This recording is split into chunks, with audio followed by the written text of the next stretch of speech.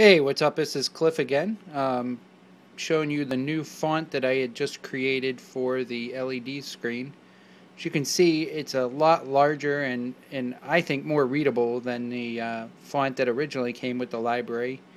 Um, the guy who wrote the LED library, his name is Gaurav Manek.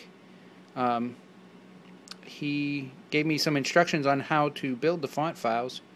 And then I spent about an hour here, to an hour and a half, building it.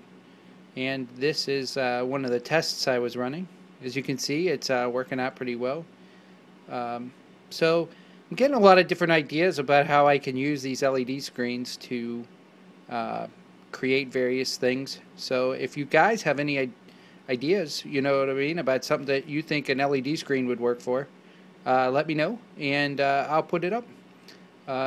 I should be putting up some more fonts too. Let me know what you think about them, and we'll go from there.